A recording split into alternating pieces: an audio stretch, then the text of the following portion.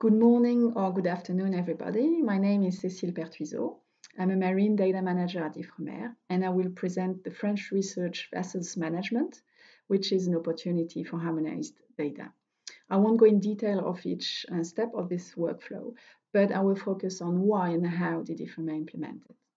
So to begin with, here is briefly the composition of the French Oceanographic Fleet, which was born in 2018 as a very large research infrastructure and which is directed by the Oceanographic Fleet Management, the DFO. Since 2020, it includes 6 deep sea or midshore vessels, 5 coastal ships, 7 research station ships, 5 deepwater vehicles, and some mobile equipment. This fleet covers all fields of oceanography and does involve many stakeholders, from the chief scientist to the fleet coordinators, the national fleet commissions, the ship operator, the information systems, and the entire scientific community regarding the data dissemination. So all that being said, you understand it's a very important point to speak the same language, because the challenge is to ensure the transmission of all information related by each stakeholders at each step of the entire cruise life. To do so, Ifremer developed in 2018 a cruise management system, which is called the SGC. This is a workflow managed by the software, which allows the overall management of an oceanographic cruise. So after the calls for tenders, the scientific team responds to them. The national committees evaluate each response. After all, the DFO mainly is in charge of scheduling and processing the selected cruises before, of course, preparing the cruises with the scientist and the ship operator. Then happens the cruise. And after the cruise, the scientist is responsible of producing some reports.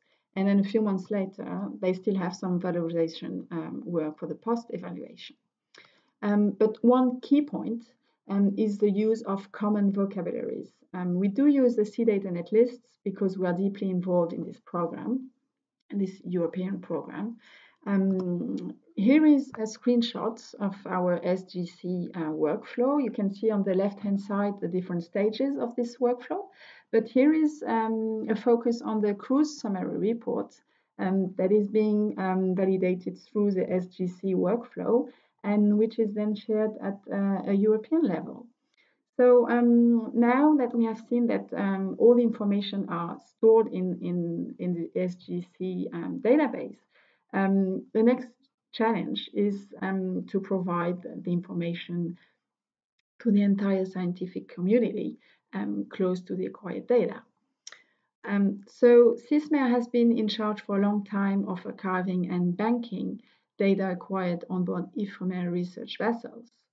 Now, CISMER has extended its practices to the other vessels of the fleet. And thanks to an efficient partnership with its ship operator, all acquired data are now transmitted to CISMER within 2 months after each cruise. So today, CISMER database contains more than 9,000 cruises and successfully feeds the single access portal, the cruise Catalogue. Here is the example of the Momarsat 2020 cruise. You can see that the cruise summary report is described. You can also see the digital object identifier. Then the page you will see the links to the acquired data, the information about the dives or the samplings or the moorings, in this is the case, also to the videos.